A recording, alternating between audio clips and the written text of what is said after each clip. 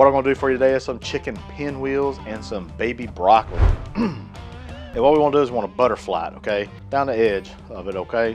All right, now that you got all those sliced, now it's time to pound these thin. You just want it easily to work with so you can stuff it. Get you a saute pan, get you a tablespoon of butter, get that on about a medium heat, add an 8-ounce bag of spinach, add a little bit of salt, half a teaspoon, and some cracked pepper. Add about 1 to 2 cloves of garlic. I'm using this paste. Right at the end, I want to splash it with a little bit of red wine vinegar. Yummy, yummy. I got half a block of cream cheese. I'm gonna add about 3 to 4 tablespoons of Parmesan, about a half a cup of mozzarella. I'm using some Heath Rowell's garlic butter. Now I'll put about a 1/4 cup of that mixture on, spread it all over each breast. Now just roll it up. That's what you're looking at, especially right there. That's beautiful. Look at that. Give it a try. It's kind of like a spinach dip rolled up with chicken.